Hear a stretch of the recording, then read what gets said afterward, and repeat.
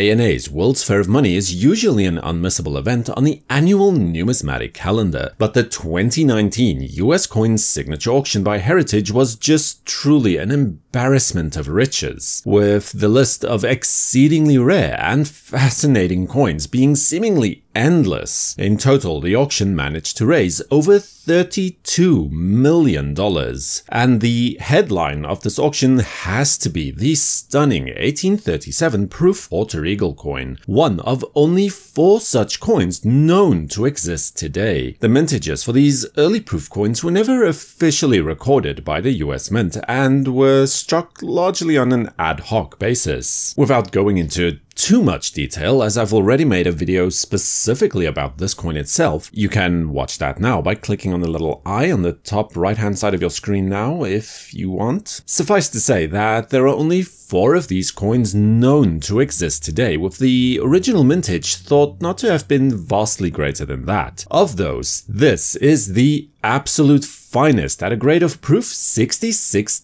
Deep Cameo from PCGS. By auction's close, this coin had sold for $576,000.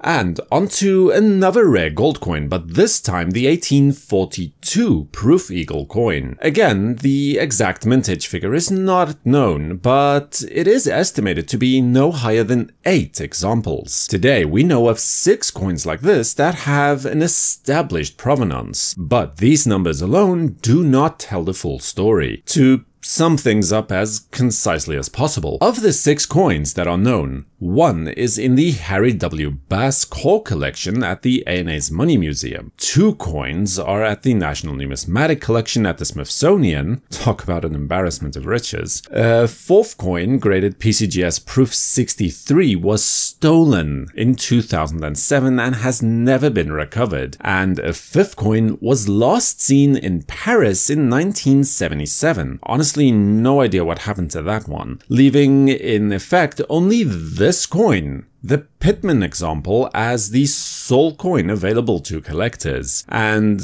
who knows how many years will pass before this is officially offered for sale again. The Proof 64 Deep Cameo coin raised $480,000 at the auction.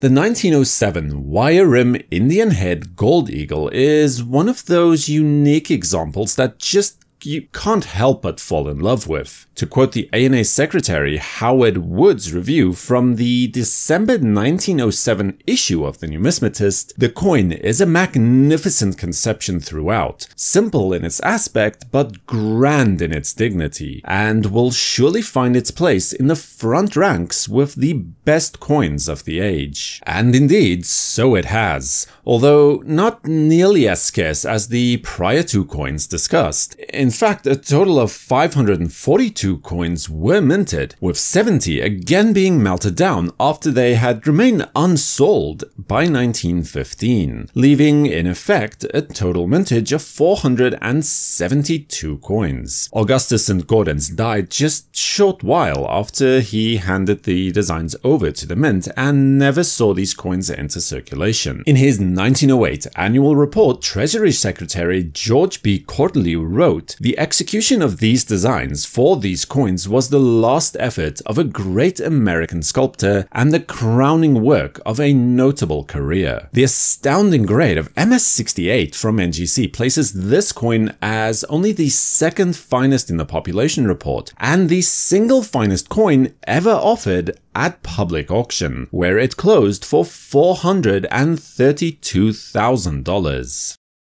When the San Francisco Mint opened for business in 1854 and started accepting gold deposits, it quickly became the destination of choice for many in the gold rush, and as a result, gold deposits at the New Orleans Mint plummeted and mintage figures soon dwindled alongside. From mintage figures that numbered literally in the hundreds of thousands just a few years earlier, by the time 1856 came around, only 2,250 50 double eagle coins were struck, most of which were lost to history, as today researchers believe that no more than around 35 or so coins may have survived. Only 25 such coins can definitively be traced. Of those, this coin is graded AU50 by NGC, and it managed to close for $408,000.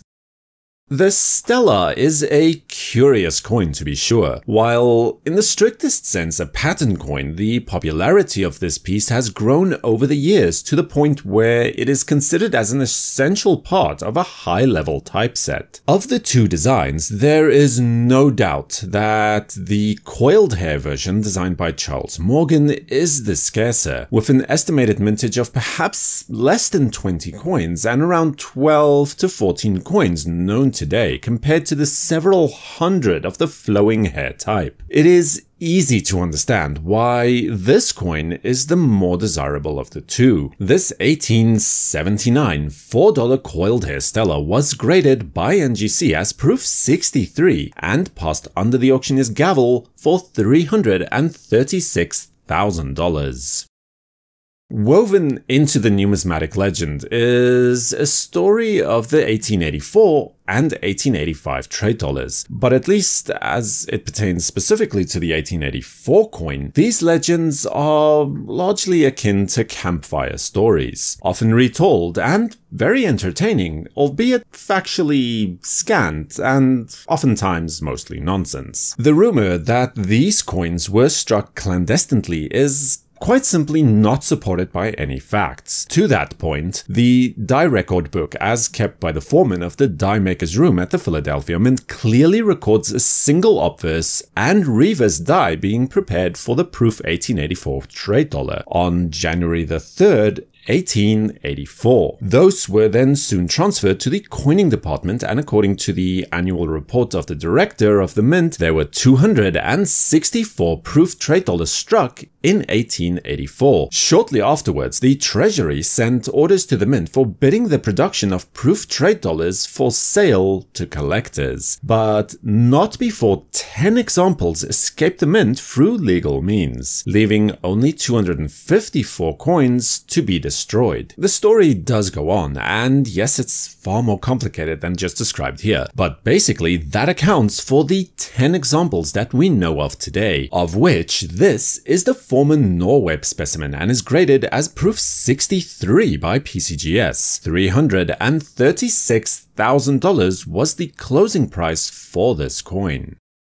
And while we're describing exceedingly rare US Mint coins, then the 1870s Seated Liberty dollar coin cannot be left out, with only 9 examples that are known today. A bit of a numismatic mystery to be sure, although Nancy Oliver and Richard Kelly puts forward a very compelling argument in the Saga of the 1870s Silver Dollar, as published in 2005. To grossly oversimplify things, these coins appear to have been struck specifically for presentation purposes at the groundbreaking ceremony of the new Mint building on 5th and Mission Streets in San Francisco. One such coin is actually still rumored to be in the cornerstone of that same building today. This coin was authenticated by NGC at XF45 and sold on its turn for $324,000. And then for something a little bit more obscure, a Higley copper, supposedly a unique example dated from around 1737 to 1739. Now, I'll freely admit that I don't really know too much about the Higley copper coins, other than, the broad strokes of the story in general. Oh, and on that topic, if anyone knows of any good books on the subject, please let me know in the comment section below. I really appreciate that. So, this coin has the inscription, "The Wheel," spelled W-H-E-L-E, goes around, with a 12-spoked wheel on the obverse and the now rather badly worn broad axe, and the inscription, "J cut my way through," on the reverse, certified by NGC as VF30. The coin sold for $312,000. I would be completely remiss if I didn't mention one of the world's most famous era coins, and the fact that this coin is so far down on this list just goes to prove how insane this event was. I'm speaking naturally of the 1943 bronze, or more commonly known as the 1943 copper cent. As most people will already be aware, these coins were minted completely by accident in 1943 when the penny was supposed to be struck from zinc-coated steel to save copper for the ongoing war effort. Estimates of the surviving examples for this coin vary wildly, but at least 12 coins seem likely, with 19 grading events in the total population report not accounting for resubmissions. This specimen is from the Simpson collection and graded AU58 by PCGS. It managed to sell for $252,000. Oh, and as if that wasn't quite enough, another 1943 penny struck from a bronze planchet was also on offer. This time it was from the San Francisco mint, bearing the S mint mark just below the date. Now, interestingly, this coin is even scarcer than the Philadelphia mint coin, with only 6 to 8 coins known today. This was the Kenneth Wing specimen that was authenticated by NGC at AU53 Brown, and on this occasion raised $216,000. As obscure subgenres in numismatics go, the Washington coins can be a particularly interesting one. Last year I made a video about the unique Washington President gold coin, so check that out if you feel like it. But what we have here today is a silver 50-cent pattern coin with a large eagle reverse design. Only 5 such coins can be confirmed to exist today, 2 of which are in permanent institutional collections, and this one being a former extract from the Eric P. Newman collection. Graded as XF details due to some barely noticeable pin scratches by NGC, the coin sold at auction for $144,000. And then, how can I show one of the Washington coins and not even mention the outstanding Washington Roman head cent that was also on offer? These were actually struck in Birmingham in England from dies prepared by John Gregory Hancock. Now, knowing Washington's feelings about not having contemporary presidents' portraits appear on coinage for fear of creating a type of unintentional American monarchy, he must have despised this coin, if he was aware of it, that manages to style him as a Roman emperor of sorts. Graded by PCGS as proof 65 brown, this coin sold for $87,000. And then a slightly more modern coin is this 1916 Buffalo nickel, graded as MS63 from NGC. Now, as nice as that is in its own right, I'm sure that the more astute have already noticed that there is something a little bit extra about this coin. Yes, that is right, this is a double die obverse variety. The date and the effigy show extensive doubling